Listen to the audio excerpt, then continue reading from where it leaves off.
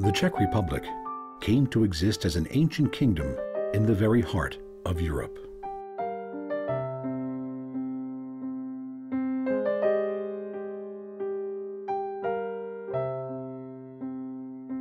From the onset of Czech sovereignty, Prague was the center of the country.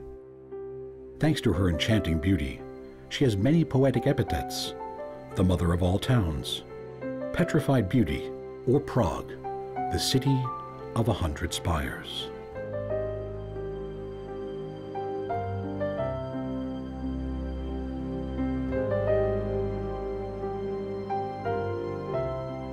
Prague is not unique in her magnificence. 1,000 years ago, she had to fight for her privileged status with Kutná Hora. Silver was discovered here in the 10th century, and so Kutná Hora became a candidate for the capital. Her splendid historical center is adorned by not only one, but 2 Gothic cathedrals and a monumental ossuary. Český Krumlov also played an important role in Czech history. Here, architecture, history, and nature overlap in mystical ways. Like a velvet bow, the river Vltava envelops the historical center. The result is preserved houses built in Renaissance style in cobblestone streets where time literally stands still. Telč, too, was another example of harmony between architecture and nature. The town is rightfully referred to as Czech Venice. Against the backdrop of 13th century ponds stands the vast palace complex and marvelous Renaissance plaza. The Renaissance influence was felt deeply in the Czech kingdom.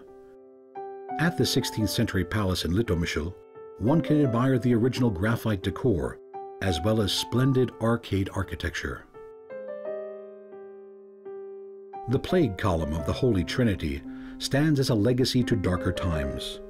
It is said that God's glory celebrated through this column was so powerful that no war could damage it, and so it remains until today. The pilgrimage church of St. Jan of Nepomuk is a witness to troubled history. It was built by the architect Santini in a Baroque Gothic style and was inspired by the symbolism of the Group of Five, the 5 stars on a crown of the saint and martyr Jan of Nepomuk.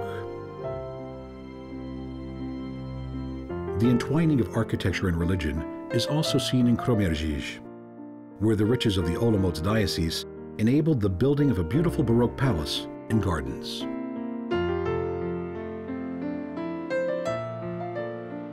A symbol of religious tolerance can be found in Třebíč, an absolutely unique symbol of religious tolerance. Here, Christians and Jews lived alongside each other and supported each other in amicable coexistence. The Basilica of St. Prokop, as well as the Jewish town and cemetery, with more than 3,000 gravestones, have been preserved until today. Dreams of a life in harmony were realized by the Liechtensteins. The compound of Lednice-Valtice is the result of desire to create the largest garden in the world. This compound became the largest landscaping accomplishment on the UNESCO Heritage List.